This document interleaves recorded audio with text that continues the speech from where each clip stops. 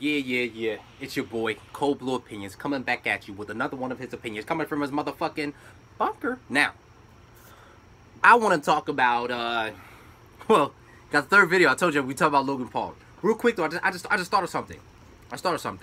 So, because we got to explain the inconsistencies, guys.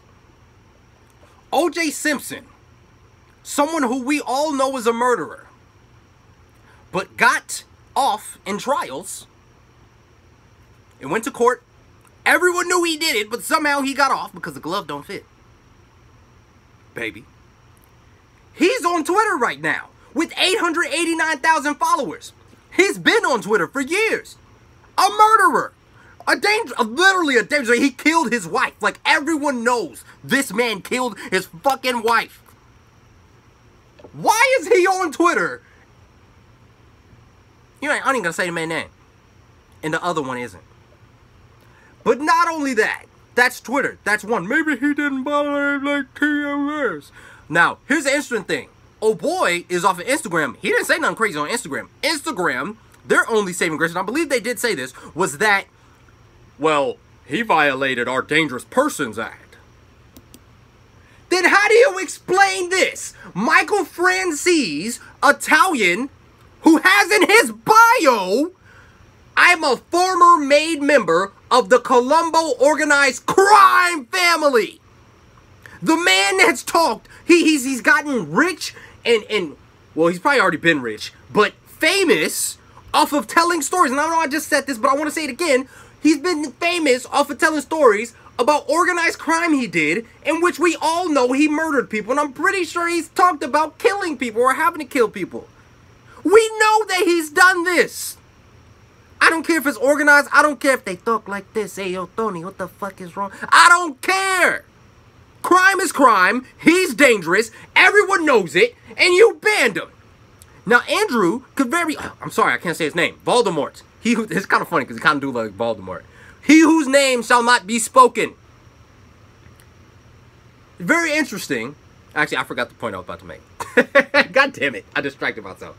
My fucking brain. But yeah, no. This is clear. Very, very clear. Very clear.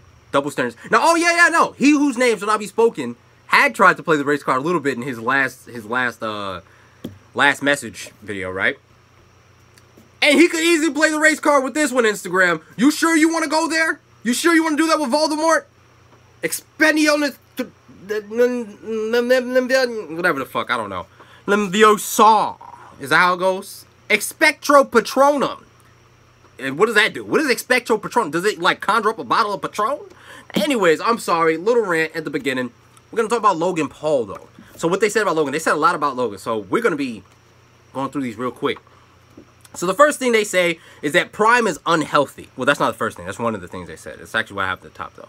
Prime is unhealthy, and that Logan is pushing this to people. Basically, this feeds more into the stuff that they're saying about Logan not really having any actual morals, and he doesn't stand on anything. And actually, you could say it about KSI too, because they try to push that it has health benefits and all this and that, and it's healthy for you, but it's actually unhealthy. And there is some TikTok video on it. You guys can find it if you want to. But they're saying that, yeah, he doesn't really stand on anything, no morals. And to further cement that he has no morals, they talk about him not being loyal, and he dissed his brother. And not only that, he's teamed up and best buddies with KSI, the guy who's beefing with his brother Jake Paul. These are some good points, especially coming from someone like Andrew who, look, I mean, him and his brother are so close, they share the same bank account. So then he starts it off by saying that Logan is a coward in that he's a clown. He's only performative. He only says and does things that he thinks that he should do to appease people, which makes him a clown. You could also say that KSI is the same thing. He literally says, it's all entertainment. I'm an entertainer. So his words, not mine. He could probably say the same thing about that. And then he goes on to say that all Logan has is social media. And the reason why he's a clown and he doesn't actually stand on anything is because at the end of the day, he relies too much on social media and not being canceled by it. All his income comes from the reliance on social media pretty much. So, of course, he's going to always take the side of big tech and these kind of corporations because he relies on them too much. While Andrew is someone who's independent of that, and he's already been a millionaire. And his money is not dependent on social media. Though I would say a lot of the money he probably makes now, like he's probably been coming across a lot more money now. Let's be real, it's just how it works. Just how the market works. He's been coming across a lot more money now that people have, more eyes were on him. That's just how it works. More eyes on you, more customers, more clients, more money. That's just how it works, man. You know, it only makes sense. But he's still not reliant on it, though. He still makes a bunch of money from other ventures. And he definitely took the money from what he's made online to reinvest it into stuff. That would only make sense. You know, to reinvest it in real life stuff so he has less dependence on social media anymore. So, yeah. And he says Logan will say what he thinks he's supposed to say. So I've actually already talked about that. And he actually doesn't have fans. So he said Logan doesn't have fans. He has viewers. His fans don't even agree with him. So therefore, they're only viewers. These are people who watch him for entertainment. But the moment that he decides to go and talk about things like Andrew, you'll see people all in his comments disagreeing with him on what he says and calling him out for his BS. In which I can say, I guess KSI actually has fans because they agree with him on Andrew. But, you know, good for him, I guess. He says that if they take Logan away, so basically if he gets canceled like Andrew, people will just go to someone else, the next best guy. Logan's just the entertainer. And that actually is very true. I mean, my friend and I were talking about this, and we were saying how I believe it actually was KSI. So it kind of contradicts it. But there was a point in time where the Alex Wasabi thing, his fans turned on him completely. So when he wasn't that guy and he wasn't Mr. W, this, that, and the third, right? Everybody turned on him. The thing is, KSI, there's still people who watch KSI who have come to my videos, and if they come to my videos and I barely get any views, imagine how many people there actually is that still go, hey, I'm a KSI fan, but I don't agree with what, like, I agree with what you're saying. I'm on Tate's side. I think what he's doing is BS. I just think his cult following is just so loyal. They're so massive, and they just, yeah, they'll drown out all the people who are anti what he's doing, right? I was saying how they instantly turned on him when Alex Wasabi canceled. They instantly turned on him when he showed swarms and everything. And he was like, yeah, that makes sense because they only look to him for entertainment. These aren't people who loyally are following him, who actually believe in him. These are people who just want to watch him because to watch him. Basically, a viewer. And he mentioned how Logan had said, look, I know this hurts Andrew because this hurt me. And then he goes, this was funny. He was like, Logan, it hurt you because you're a bitch. Oh, I like that. That part was pretty funny. That was pretty funny. And he says that he's a hypocrite for believing that he believes in a second chance, but Andrew doesn't. He then shows a clip of some TMZ reporter or something asking Logan if he thinks he deserves a second chance back when the Forest stuff had happened. And Logan's like, everyone deserves a second chance. And then he skips to a clip of him saying, Andrew is beyond redemption, or Andrew doesn't deserve a platform. We shouldn't platform Andrew. The platform is the second chance.